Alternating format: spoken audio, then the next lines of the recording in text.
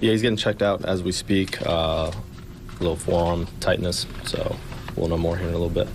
When he came out, I mean, did he say what he was feeling or anything? Yeah, he felt forearm tightness and on that last pitch. So doctor's checking him out as we speak. Was it something that you spotted, or he kind of waved you guys out there? No, he waved us out there. Yeah. Right after that last one. Well, was that a matter of not getting the big hit, 8 runners left on base? Yeah, we had some opportunities to drive some guys in and didn't do it today. But, yeah, in and out of some good at-bats, but definitely had some chances. What'd you make of Jack tonight?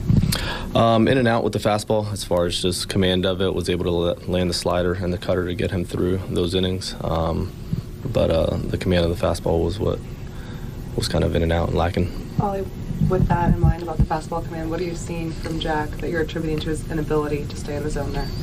The way he described it last outing, and we'll sit down and talk through it before the night's over, as far as just not feeling synced up. So I'd be curious to hear from him kind of how he felt today and put a plan together moving forward.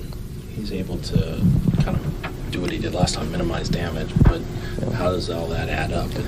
Yeah, no, he had the ability to minimize damage. It's just the pitch count, not being able to go further in that game.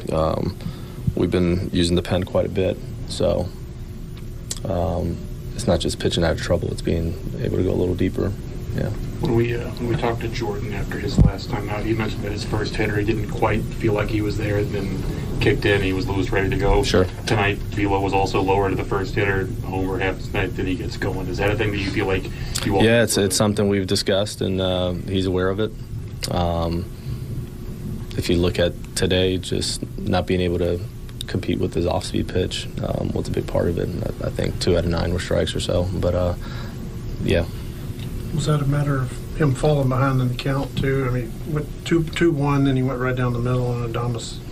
Yeah, if you look at Adames, he's better right on right. He does a really nice job of staying the other way on righties. And you get behind on him, he can do some damage.